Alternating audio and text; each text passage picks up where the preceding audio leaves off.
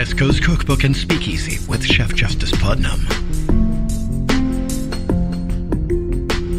netrootsradio.com.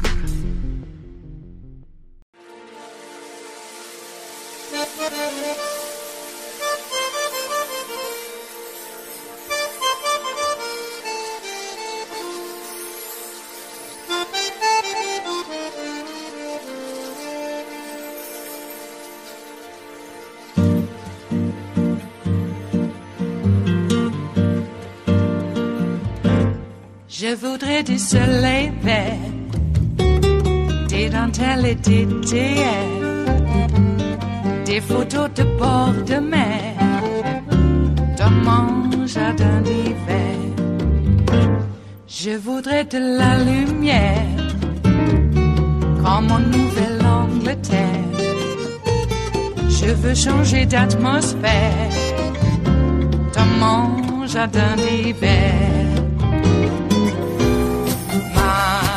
Ma fleur, sous la pluie de novembre, tes mains qui courent, je n'en peux plus de t'attendre. Les années passent, il est loin, là je tombe. Nul ne peut nous entendre. Je voudrais du Fred Astaire, revoir un latte. Well, when your job is making decisions, and the decisions you have to make are the most important decisions made in the United States of America, and you have been making those decisions for 18 years, it seems like the most difficult question you could ever be asked is, what is the hardest decision you have ever had to make as Chief Justice of the United States? Where would you begin to answer that question? There must have been so many very, very, very, very hard decisions. Human lives at stake, human futures at stake, human possibilities at stake in these decisions. It turns out that is a very easy question for the Chief Justice, who revealed just how coddled and insulated his life and work experience has been from his days at boarding school, then Harvard College, then Harvard Law School, on his very determined way to the Supreme Court. When he offered last night this shockingly shallow answer to that question. In 18 years, I'm asked, well, what was the hardest decision I had to make in 18 years? Was it this First Amendment case? Was it that death penalty case? Was it some major separation of powers case? None of those. The hardest decision I had to make was whether to erect fences and barricades around the Supreme Court. Now, just in case you were wondering, if the Catholic Chief Justice of the United States faces a difficult struggle against the teachings of his own church and the Pope, when the Chief Justice orders the execution of prisoners facing the death penalty in this country, you now have the answer to that question. That stuff is easy for this Chief Justice. Doesn't matter to him how often the Pope preaches against the death penalty, because the Chief Justice has no problem separating his church from the state when the state is, on his orders, putting a prisoner to death.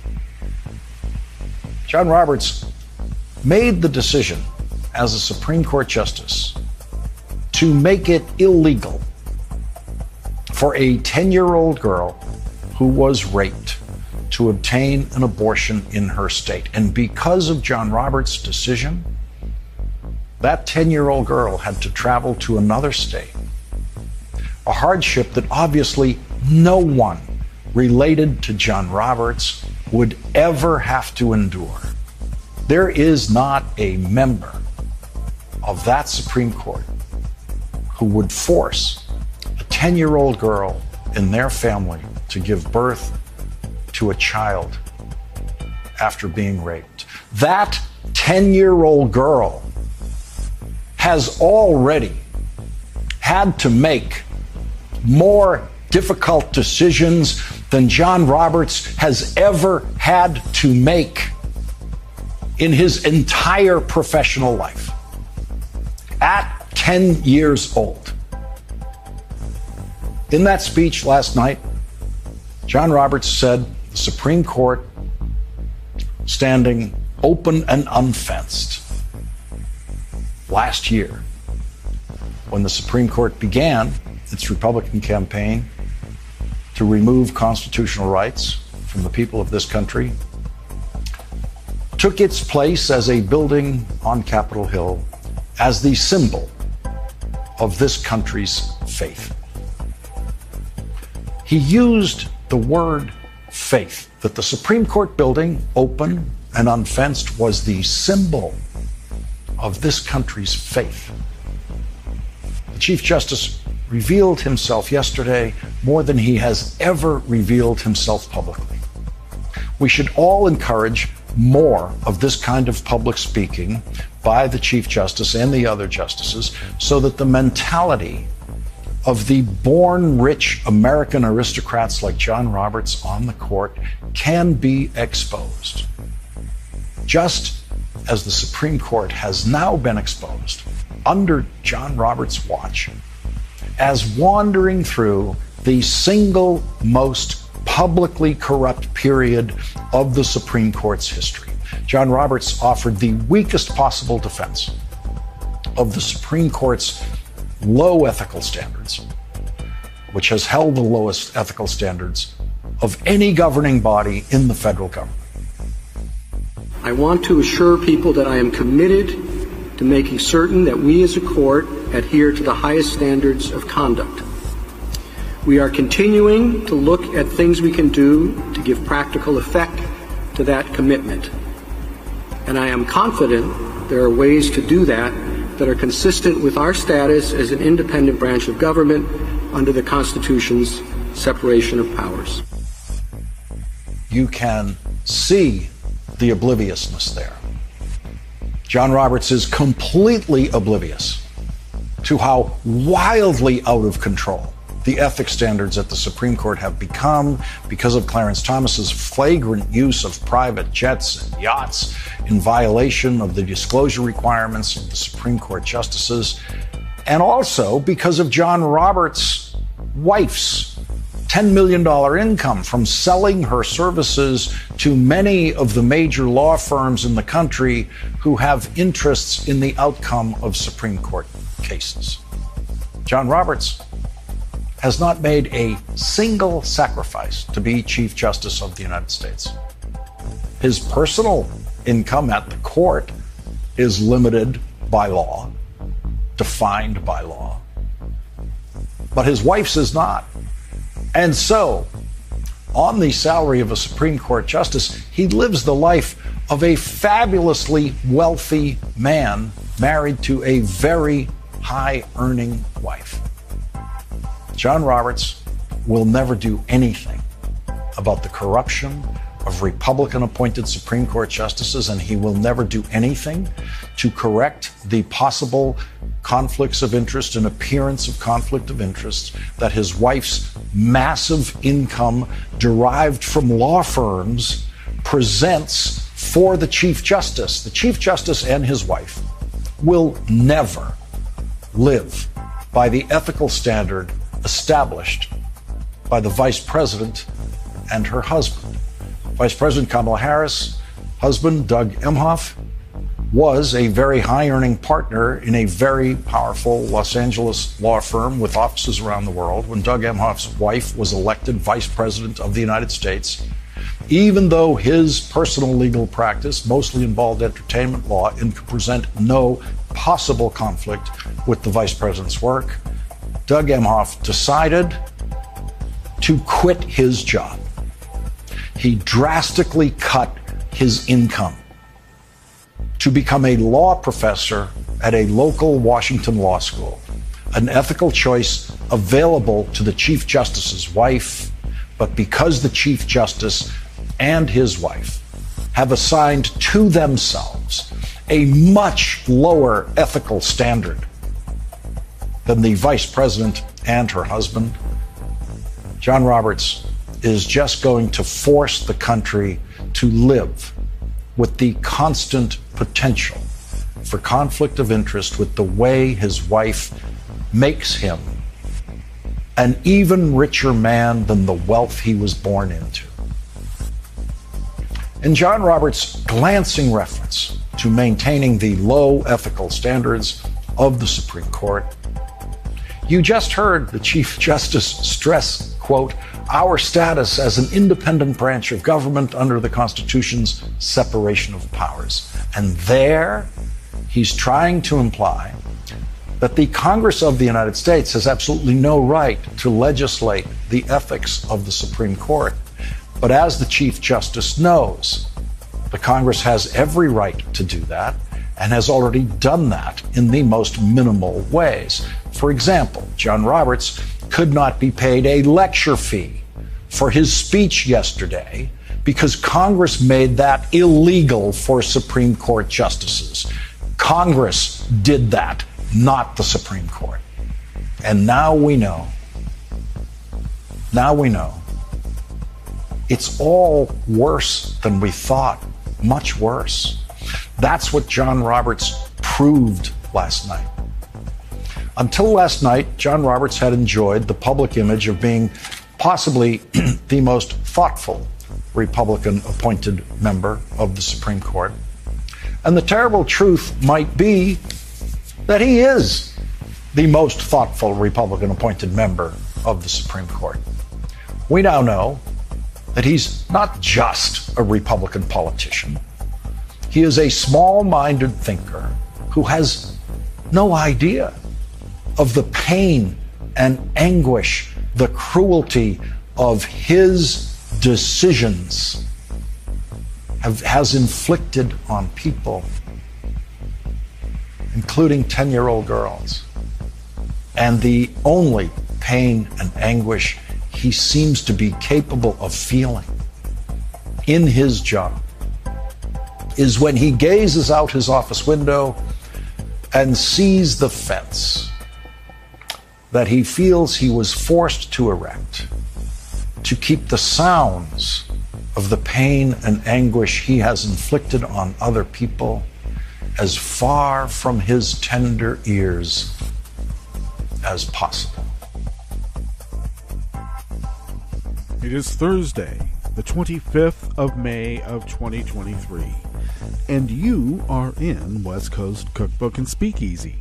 I am your chef de cuisine, Justice Putnam. Gunner the English Bulldog is our snoozing sous chef. Precious, the little Yorkie, is our door person, and she will be seating you directly for our especially special daily special, Metro Shrimp and Grits Thursdays. A little bit of jambalaya, a little bit of spice in your life, indeed. Yes, how are you on this fine Thursday? It looks like the DeSantis rollout went out flat, apparently, and you would expect that from a social media platform that has been decimated to its core. How's that for a cliche, huh? It's early in the morning here still. Anyway, it's nice when you see it. It's like, we're not ready for prime time, just like we've been telling everybody.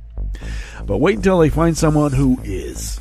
And maybe Ron DeSantis is good enough. He's good enough. Or as we used to hear on the job site, good enough for government work. Yeah. Well, we'll see, because government isn't anything like business, even though they want to make it like a business. Once again, I have to remind folks, every business I worked for, they made it implicitly clear it was not a democracy. That's why they want to run government like a business. They don't like democracy. They've been telling us that ever since we started working. God. Now they want little kids to work, and we got a story about that. Yeah, it's one thing to sort of like, okay, you can have a part-time job. But I don't know. We're gonna fill labor shortages. All right. Well, we had a pretty good workforce, but you guys didn't want to help them become productive citizens because you don't like the hue of their hue. Okay. So the brouhaha here in Rogue River, Oregon continues.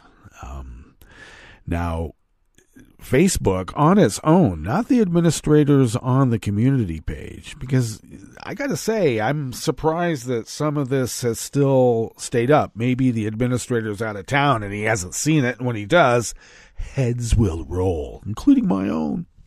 Anyway, this fellow from town who went to a multiracial, multi-gender identifying household on kind of a rural part of town and walked up this long gravel driveway to berate the family for having a pride flag, a rainbow flag, in their yard.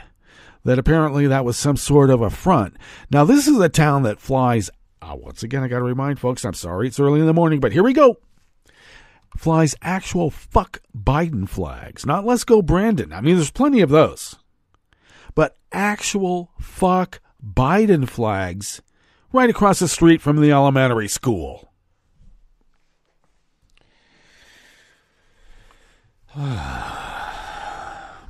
So I guess that gives him sucre to go onto someone else's property and berate them about their, I don't know, cultural, political ideologies. Now, of course, that if you or I went onto someone's property flying a fuck Biden flag and attempted to knock on their door to berate them about their sentiments, we'd be shot. Probably through the door. They wouldn't even open it up. And they would claim stand your ground, and it would probably hold. Even in Oregon, that's supposedly blue. Not this part of Oregon, mind you. And when you deal with the cops in Portland, you kind of wonder, like, what's the hell is up? Sure aren't liberal.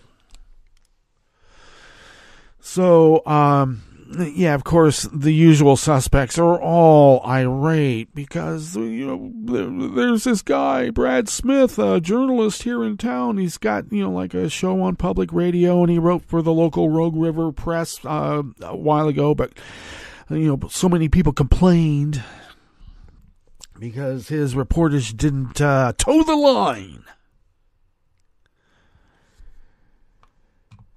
So we get to rehash the behavior of members of our little town when our city hall, our city council invited a black woman to give a presentation on our Thursday workshop day about racism. And the then police chief got all bent out of shape, says, "There's no such thing as racism. You're trying to say we're racist." Didn't give her a chance to even begin. Pretty much intimidated her. Other members of the community were appalled at the way she was treated, so we tried to put together, we'll just, we'll have this workshop at a picnic, and we'll have it at Palmerton Park, which is, a city park across the little river or the little creek called Evans Creek. Sometimes it's not so little.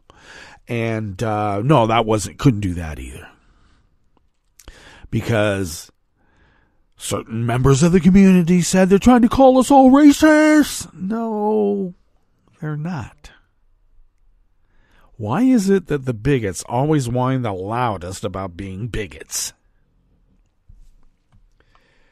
It's not all of the town that's being bigoted. Only the raging bigots are. Okay? Please. And I wish people would realize that if you're raging about being called a raging bigot, you might want to look inward a little bit. But that's impossible, looking inward. That's for snowflakes. That's for liberal commies. Empathy. Damn your empathy. F your empathy. But apparently, this Brad Smith has been an instigator of violence. I like that. The biggest want to hurt people, and it's the journalist instigating it. Really, is that how it works? Who is the instigator?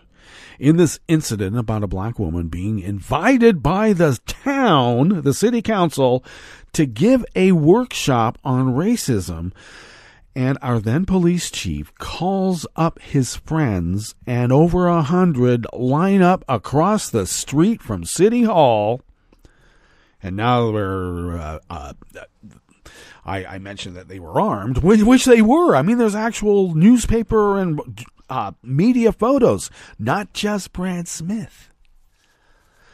Because we are in an open carry state, and these people wear their guns like, I don't know, a cross around their neck. Tried to tell me they were unarmed. They were armed, and they were flashing their giant guns on their hips. And they're bent out of shape because apparently Brad Smith called the whole town a bunch of Klan members backward racists. Not the whole town. Only the raging bigots.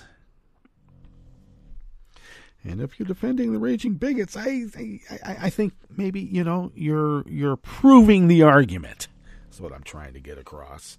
So yeah, they're raging.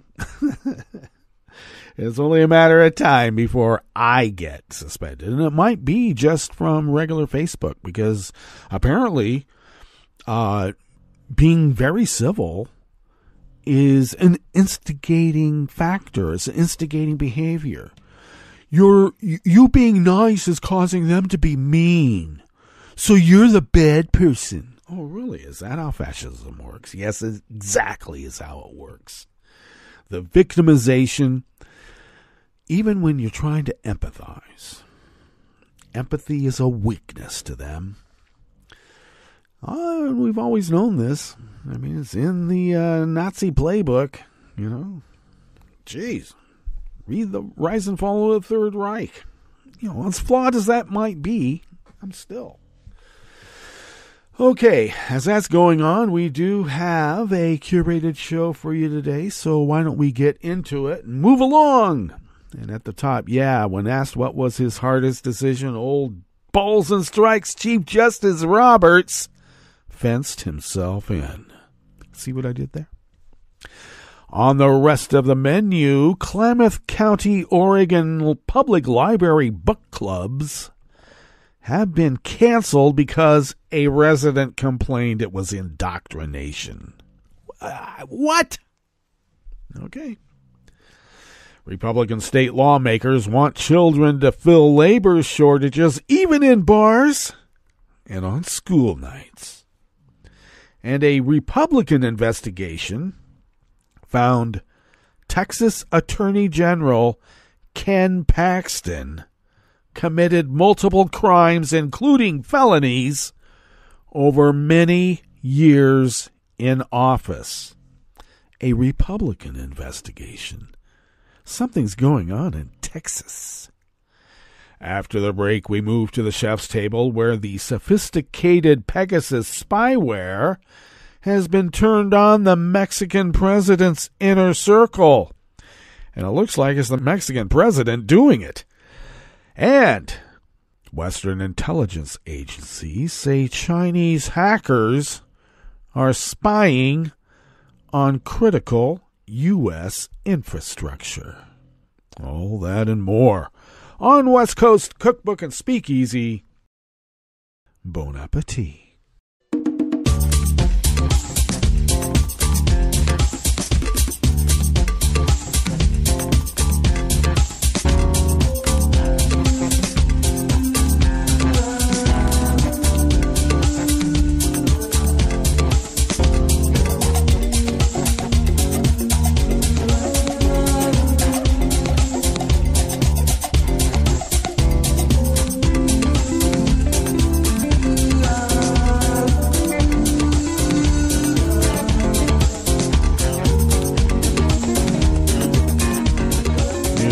bottom of our homepage at netrootsradio.com. To the right of the page is the chat room link. The chat room is monitored by Kelly Lincoln, who will be attending Netroots Nation in Chicago this year, so we look forward to that. Thank you, Kelly.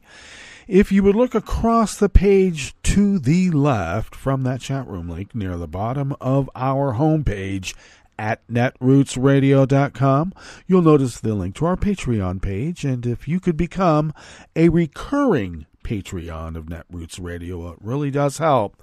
If you could send us what you might spend on an espresso-type coffee drink, for instance, it helps us pay our bills and all the other costs, which are kind of like bills, that are incurred while running this powerhouse of resistance. And your patronage, recurring patronage, by the way, helps us fulfill our civic duty as the founders originally intended so many years ago. So we do. We thank you for your generosity. If you would like to follow Netroots Radio on Twitter, Mastodon, and Spoutable, though we're bugging out of Twitter, and you know why, you can do so by going to @Netroots Radio. Tom takes care of that and a lot more. Thanks, Tom. Follow me on Twitter, Mastodon, and Spoutable at Justice Putnam. I post the show notes and links diary on Daily Codes 10 minutes before showtime. And you can always find the show notes and links by following my social media feed. And you can read the actual articles in which we are, shall we say, sampling from. Sampling? You can also follow the show on Twitter, such as it is, at Cookbook West, and please do pick up podcasts by way of Spreaker, Stitcher, TuneIn, iHeart, YouTube, iTunes, and wherever podcasts can be found. They're everywhere. Get them! All right, this first offering here in the Bistro Cafe of West Coast Cookbook and Speakeasy is by Shelley Leggett from local TV station Kobe 5, K-O-B-I. In early May, a Klamath County Library book club was canceled after complaints from residents. They were upset about a book being featured by the club called No More Police, A Case for Abolition. The library group is called the Social Justice Book Group and was created in September of 2022. Every month, the group discusses a non-fiction book and has group discussions. At a meeting on May 3rd, library officials said Klamath County commissioners told the library it could not endorse or sponsor any political position in this group or ones like it. As a result, the library leaders said they had to cancel the book group until further notice. They said after this, they're concerned about the future of other educational and civic events. It was emotional, and I think the decision was a little abrupt. That's why I'm waiting to see what's going to happen next. I'm hoping that we will still be able to continue the same kind of programming that we've been doing for so many years, said the director of Klamath County Library Service District, Natalie Johnston. The Library Advisory Board had an emergency meeting where the public weighed in on the situation. Many asked for the library to continue with the group and programs like it. The advisory board also wrote a letter to the Klamath County Board of Commissioners in response, but said they have not heard back. Kobe 5 also reached out to the commissioners for comment, but no comment was given.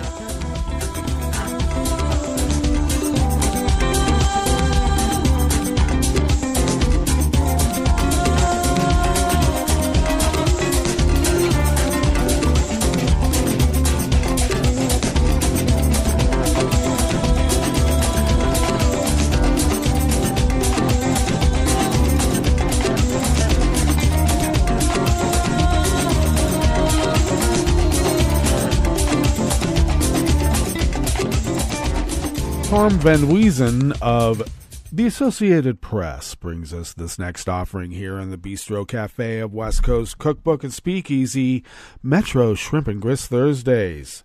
Lawmakers in several states are embracing legislation to let children work in more hazardous occupations, longer hours on school nights, and in expanded roles, including serving alcohol in bars and restaurants as young as age 14. The efforts to significantly roll back labor rules are largely led by Republican lawmakers to address worker shortages and, in some cases, run afoul of federal regulations, do you think? Child welfare advocates worry the measures represent a coordinated push to scale back hard-won protections for minors. You mean since even before Teddy Roosevelt? Lawmakers proposed loosening child labor laws in at least 10 states over the past 2 years, according to a report published last month by the left-leaning Economic Policy Institute. Is that how it's described? Some bills became law while others were withdrawn or vetoed. Legislators in Wisconsin, Ohio, and Iowa are actively considering relaxing child labor laws to address worker shortages. Employers have struggled to fill open positions after a spike in retirements, deaths, and illnesses from COVID-19, decreases in legal immigration, and other factors. Wisconsin lawmakers back a proposal to allow 14-year-olds to serve alcohol in bars and restaurants. Scantily clad 14-year-olds. If passed, Wisconsin would have the lowest such limit nationwide, according to the National Institute on Alcohol Abuse and Alcoholism. Oh, obviously a woke group. The Ohio legislature is on track to pass a bill allowing students ages 14 and 15 to work until 9 p.m. during the school year with parents' permission. That's later than federal law allows, so a companion measure asked the U.S. Congress to amend its own laws. Under the Federal Fair Labor Standards Act, students that age can only work until 7 p.m. during the school year. Congress passed the law in 1938 to stop children from being exposed to dangerous conditions and abusive practices in mines, factories, farms, and street trades.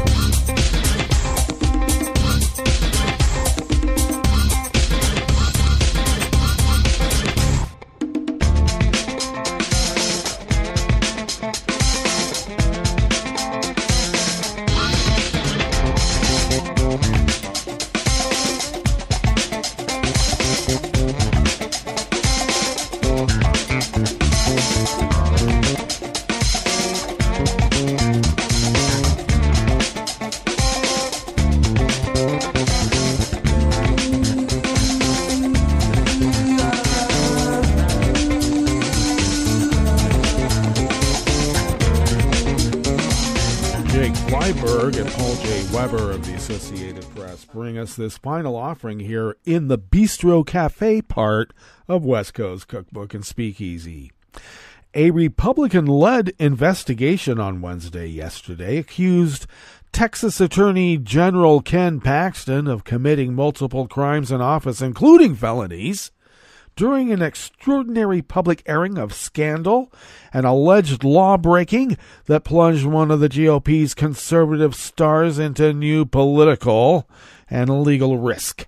For more than 3 hours, investigators presented findings alleging Paxton sought to hide an affair, misused his office to help a donor, skirted protocols grossly outside norms, and built a culture of fear and retaliation in his office. Investigators told the GOP-led House General Investigating Committee that there was evidence that Paxton repeatedly broke the law over the years, including by misusing official information, abusing his official capacity, and retaliation. The dramatic turn of events in the Texas Capitol unleashed a new test of Paxton's durability in a way he has not previously confronted, despite a felony indictment in 2015 and an ongoing FBI investigation. The House Committee's investigation has been quietly going on for months and did not come to light until Tuesday. The committee ended Wednesday's hearing without acting on the findings. The panel is led by Republican State Representative Andrew Murr, who afterward declined to discuss the next steps or whether a recommendation to impeach or censor Paxton was possible. Well, that brings us to our break. And when we get back from that break, we will go through weather from around the world, and we will finish up with the stories that we've curated for you today. You are listening to West Coast Cookbook and Speakeasy, and we will be right back. You are listening to netrootsradio.com. Please hang up and try again.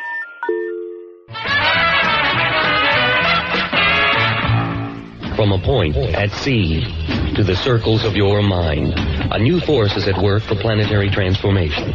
New radio for a new Earth.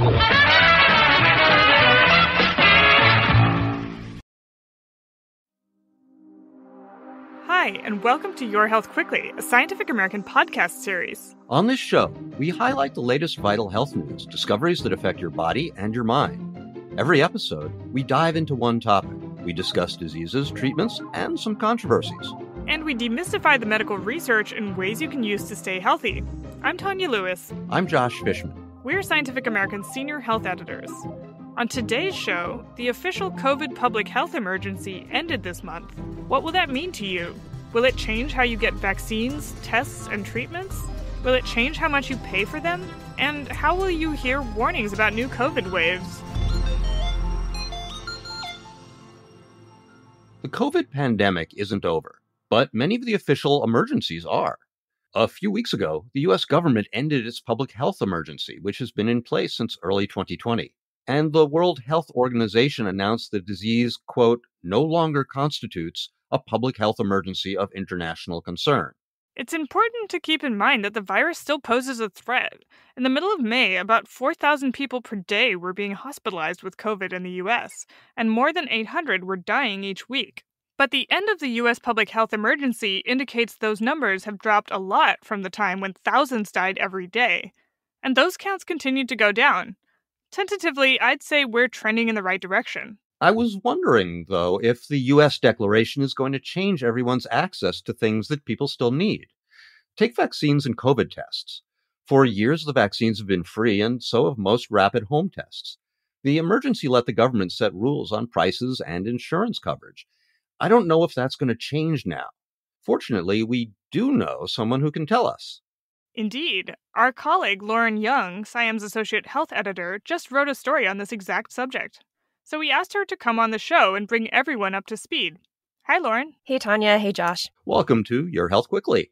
It's great to have you here. It's really great to be here. Thanks for having me. So, jumping right in, can you tell us what ending the public health emergency is going to do to COVID health treatments? What's going to happen to vaccines to start with? Right. So those shots are a really big deal. COVID vaccines absolutely improved people's protection against the virus and changed the course of the pandemic. Ever since they were made available in 2021, they have been completely free for everyone who wanted one, regardless of whether you had insurance or the type of insurance you had. This is because the federal government has purchased nearly 2 billion doses of COVID vaccines and 171 million bivalent boosters. Those are the ones that are formulated to cover Omicron strains. So healthcare providers can't deny any eligible person a vaccine or booster purchased on the government's dime, and they can't charge you any out-of-pocket costs. That's great news. So there's a stockpile, essentially. But what happens when that runs out? Well, if the government decides not to replenish it, then any cost you may have to pay will depend on your insurance. people on most private insurances and certain Medicare programs should still be able to receive vaccines from in-network providers with no out-of-pocket costs. Medicaid members will have their vaccines covered without copays through September 30th, 2024. That's also true for any future boosters recommended by the CDC. Say I didn't have insurance. What might I have to pay? Right. Well, so Pfizer and Moderna, two of the major vaccine developers, have hinted that commercial prices would be between $110 and $130 per dose. That's about 3 to 4 times higher than the discounted rate the government paid per dose. There is some good news, though, for people without insurance. The Health and Human Services Department announced a $1.1 billion program to continue to provide COVID vaccines, along with certain antiviral treatments, like Paxlovid, to people who don't have insurance. That money is expected to last through December 2024. Okay, now I have private insurance, a group plan through SIAM. You think I won't have to pay anything if there's, say, a new fall booster shot? Not even those $20 copays I sometimes have to fork over for prescriptions? Right. So I had the same exact question because I'm on that same plan. So we won't have to pay anything, even copays, for the vaccine or future boosters, as long as we get them from an in-network provider. COVID vaccines will likely transition to a seasonal program, so coverage would be similar to your typical flu vaccine. The experts I spoke to suspect many other private insurance companies are going to do the same thing. Is the same thing true for treatments like Paxlovid? Pretty much. So the government also stocked up on these drugs and medications, which will continue to be free for people no matter what your insurance status is. But again, once those supplies run out, your insurance will have to cover the price. I've heard that many private health insurers have already stopped covering all of the out-of-pocket costs for COVID hospital visits and treatments. They're basically treating COVID like any other disease. Yeah, that's totally right. But people on government insurance programs with drug coverage, like Medicare or Medicaid, they won't have to pay anything for a while. Medicare will be free indefinitely, while Medicaid will make treatments free until September 30th, 2024. And then coverage will be determined by state. Let's talk about COVID tests. I've been getting free at-home antigen tests from the government through the mail. I also got free ones from my local library, and my insurance plan paid for some that I picked up at the drugstore. But now all of that's changing. Private insurance companies are no longer required to cover at-home tests and lab tests. Yeah, so it's really up to your insurance plan. They decide whether costs will continue to be covered completely or if you'll have to pay any or all of the fees. COVID tests will likely be treated similarly to other screening tests like your blood sugar or your cholesterol tests. If you're uninsured, you've probably been paying for COVID tests out of pocket already, even before the public health emergency ended. Yeah, that started in the middle of last year when a lot of the COVID relief funds and reimbursement programs began to end. So my understanding is that Medicaid is different because each state has its own program.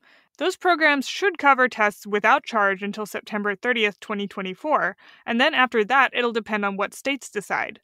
For Medicare recipients, if your doctor or healthcare provider orders a COVID PCR test, that will still be covered. At-home tests, though, are a different story.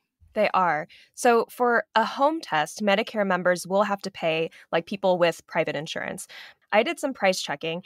At most drugstores and retailers, at-home testing kits range between $10 and $40. So my insurance won't pay for any of that?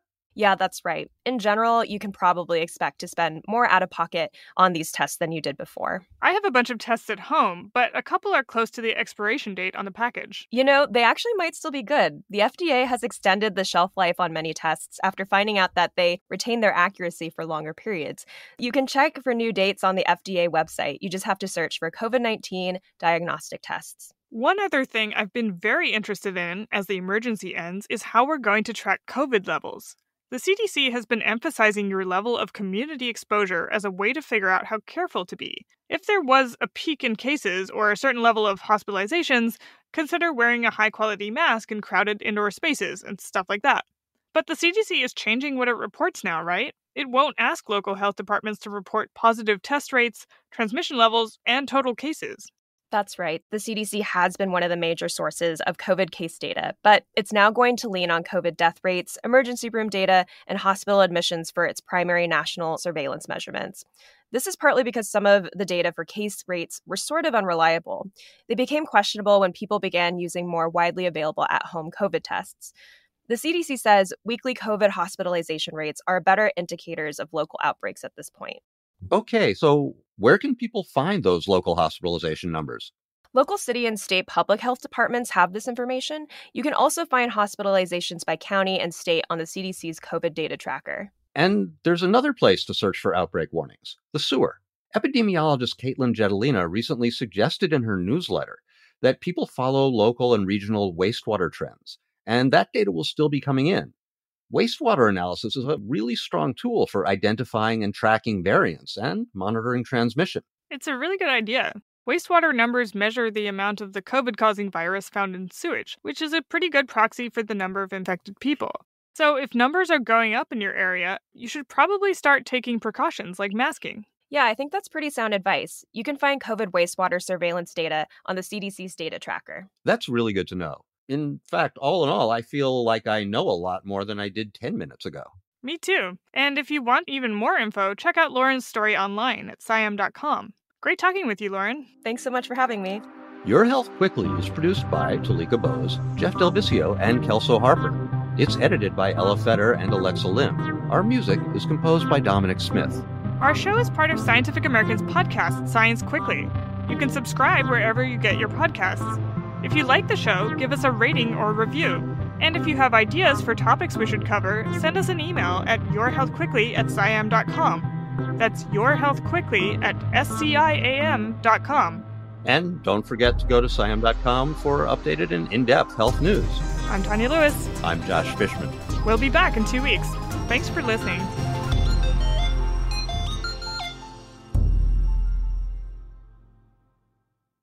Hi, it's Tom. Could we humbly suggest your donation to netrootsradio.com? All we've got to run this 24-hour powerhouse of progressive resistance radio is what comes out of our own wallets. And you are our biggest donor.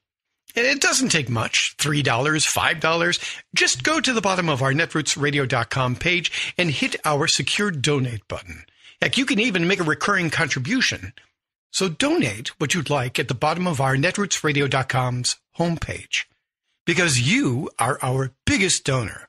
netrootsradio.com. Together, we are Resistance Radio.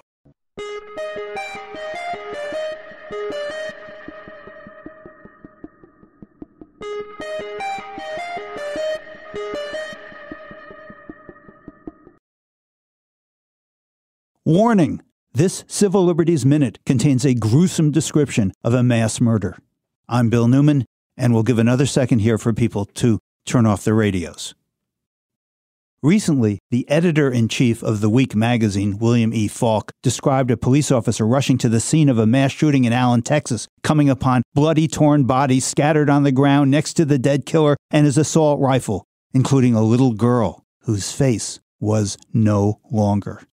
No mainstream publication, including his, the editor wrote, would publish such photos for many reasons. The need for family consent, preserving the dignity of the dead, and the sensibility of readers. But then, the editor recalled the importance of images in our history. The photo of Emmett Till, the image of the 9-year-old Vietnamese girl burned by napalm, the photos of Iraqis tortured at Abu Ghraib, the George Floyd video.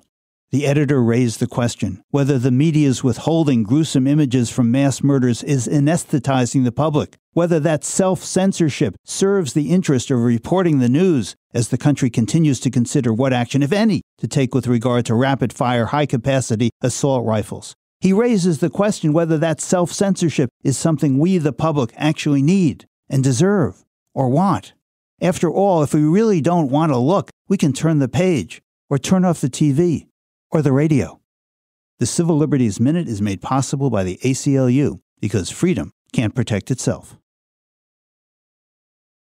I'm Rick Smith, and this is Labor History in 2. On this day in labor history, the year was 1986. That was the day that more than 5 million people participated in Hands Across America. The event was organized to raise money to combat the problems of homelessness and hunger in the United States. People agreed to donate $10 to stand in their place in line for 15 minutes. The line was supposed to link people hand in hand from New York City through 17 states to Long Beach, California. The event gained support of corporate donors, including the Coca-Cola Company and Citibank. Initially, the plan drew the ire of President Ronald Reagan, who claimed, quote, "I don't believe that there is anyone going hungry in America by reason of denial or lack of ability to feed them. It is by people not knowing where or how to get this help." The president refused to acknowledge how factors like the loss of industrial jobs and the decline of labor unions contributed to families having hard times making ends meet. Eventually, President Reagan got on board, forming part of the chain in Washington, D.C. He was joined in line across the country by everyone from Oprah to Chewbacca and Mickey Mouse. The event was projected to raise $50 million, but not everyone turned in their pledged contributions, and staffing costs ate into profits. In the end, the project raised about $20 million.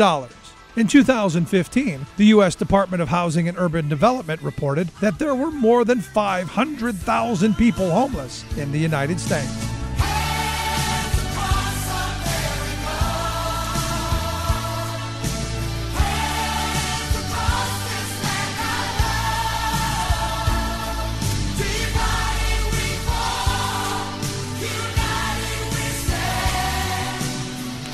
Like what you hear? Check out more at laborhistoryin2.com.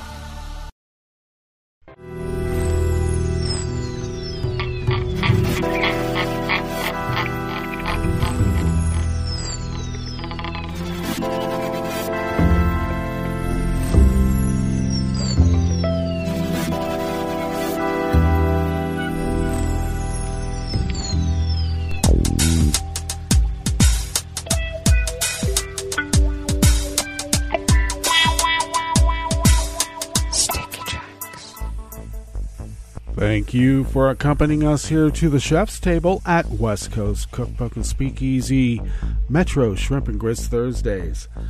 We always begin, whether from around the world, along the banks of the Rogue River, in the Rogue River Valley of Southern Oregon on the west coast of the continental United States of America, where it is currently 52 degrees Fahrenheit, expecting highs in the mid-80s. Plentiful sunshine throughout the day, winds out of the north-northwest at 5 to 10 miles per hour. Clear skies overnight with lows in the low 50s with winds out of the west-northwest at 5 to 10 miles per hour. And then sunshine tomorrow, highs once again in the mid-80s, winds out of the northwest at 5 to 10 miles per hour. Grass pollen is the predominant pollen that's infecting our area right here in Rogue River itself, and it's rated very high. The air quality index for the region is in the good range at 21 parts per million, and that daytime UV index is very high at level 8, so do take care. Barometric pressure is falling at 29.91 inches. Visibility is up to 9 miles, and relative humidity is at 87%. Weather from around the world is brought to you by a crowd of crowdsourced weather stations that a crowd crowdsources from around the world, and that's why it's called the Weather Underground. London is 62 degrees and cloudy. Paris is 71 and sunny. Rome is 76 degrees with heavy thunderstorms, and they have an advisory for electrical disruptions because of that thunderstorm, but also a flash flood warning. Kyiv is 76 degrees and partly cloudy. Kabul is 63 and clear. Hong Kong is 80 degrees and partly cloudy, and they got a lot of humidity themselves. Tokyo is 65 and clear.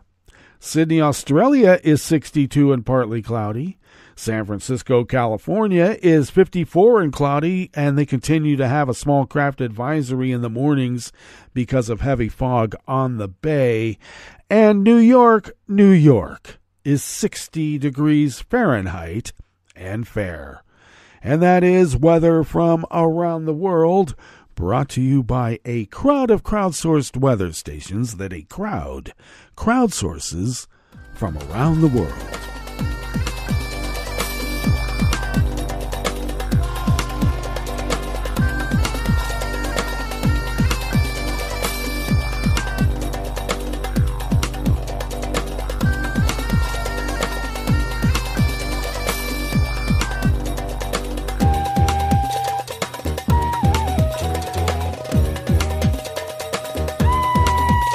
Oscar Lopez and Mary Beth Sheridan of the Washington Post brings us this first amuse-bouche here at the chef's table at West Coast Cookbook and Speakeasy. Mexico's security forces have been among the world's most aggressive in using cutting-edge surveillance technology to eavesdrop on the phones of opposition politicians, journalists, and human rights activists. Now, the sophisticated Pegasus spyware has been turned on members of the president's own team as it investigates alleged abuses by the military. Pegasus has been found on the cell phones of Alejandro Encinas, the Undersecretary for Human Rights in Mexico's government ministry, and at least 2 other people in his office. Citizen Lab, a digital research center at the University of Toronto, confirmed the presence of the malware on Encinas' phone via a forensic audit last year. Citizen Lab declined to comment, as did Encinas.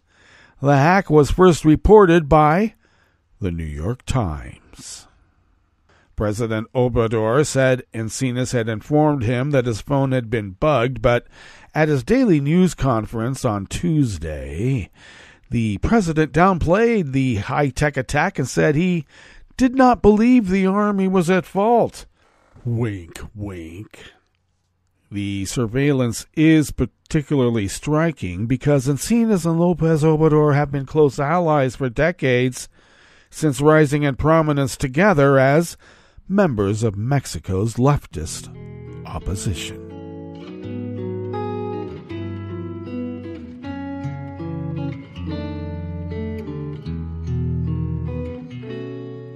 Je te donne ce mon amour pour la vie entière, la promesse de me trouver à tes genoux.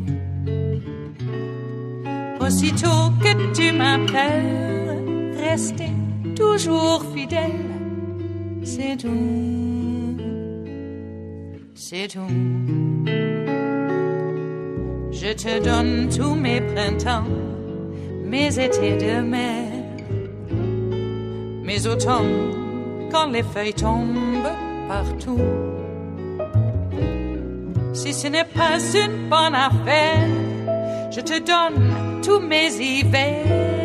Zeba Siddiqui and Christopher Bing of Reuters brings us this final amuse-bouche here at the chef's table at West Coast Cookbook and Speakeasy Metro Shrimp and Grits Thursdays. A state-sponsored Chinese hacking group has been spying on a wide range of U.S. critical infrastructure organizations, from telecommunications to transportation hubs. Western intelligence agencies and Microsoft said yesterday, Wednesday. The espionage has also targeted the U.S. island territory of Guam, home to strategically important American military bases, Microsoft said in a report, adding that mitigating this attack could be challenging. While China and the U.S. routinely spy on each other, analysts say this is one of the largest known Chinese cyber espionage campaigns against American critical infrastructure. Chinese Foreign Ministry spokesperson Mao Ning said today that the hacking allegations were a collective disinformation campaign from the Five Eyes countries, a reference to the intelligence sharing grouping of countries made up of the United States, Canada, New Zealand, Australia, and the UK.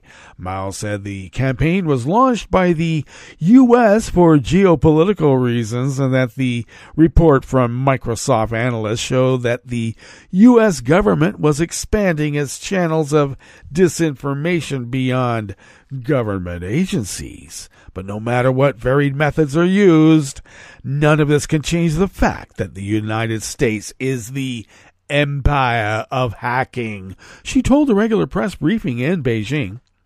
It was not immediately clear how many organizations were affected, but the U.S. National Security Agency said it was working with partners including Canada, New Zealand, Australia, and the U.K., as well as the U.S. Federal Bureau of Investigation to identify breaches. Canada, UK, Australia, and New Zealand warned they could be targeted by the hackers too. Microsoft analysts said they had moderate confidence this Chinese group, which it dubbed as Volt Typhoon, was developing capabilities that could disrupt critical communications infrastructure between the United States and the Asia region during future crises. It means they are preparing for that possibility, said John Holtquist, who heads threat analysis at Google's Mandiant Intelligence. The Chinese activity is unique and worrying, also because analysts don't yet have enough visibility on what this group might be capable of, he added. There is greater interest in this actor because of the geopolitical situation. Well, that brings us to the end of our broadcast period for the day, but you do know Netroots Radio broadcasts on, and we will meet up here tomorrow for Blue Moon Spirits Friday. So do stay tuned to Netroots Radio all day and all night for all the breaking news as it breaks, and we will meet up here tomorrow, right here in West Coast Cookbook and Speakeasy. Appétit.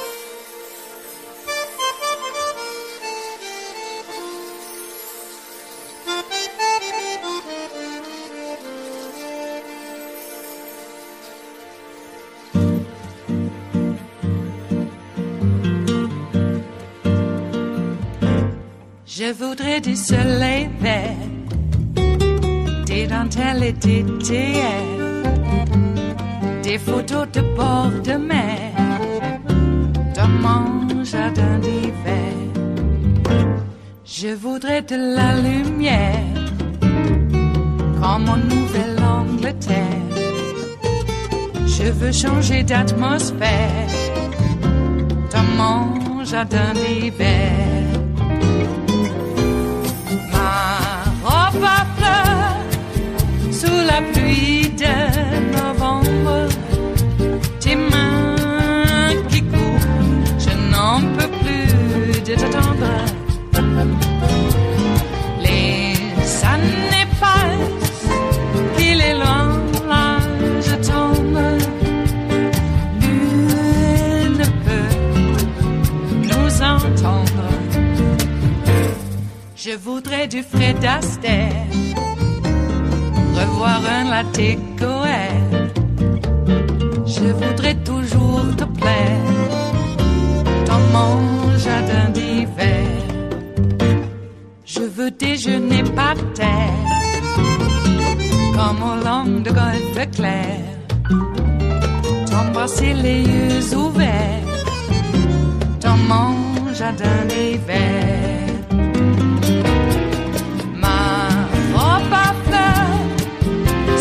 Pluie de novembre, tes mains qui courent, je n'en peux plus de t'attendre. Les années passent, il est loin, là je tombe. Nul ne peut nous entendre. Ba-da-da-dum-di-da-dum. Ba-da-da-dum-di-da-dum. Ba-da-da-dum-di-da-dum. Dans mon jardin d'hiver. Ba-da-da-dum-di-da-dum. Ba-da-da-dum-di-da-dum.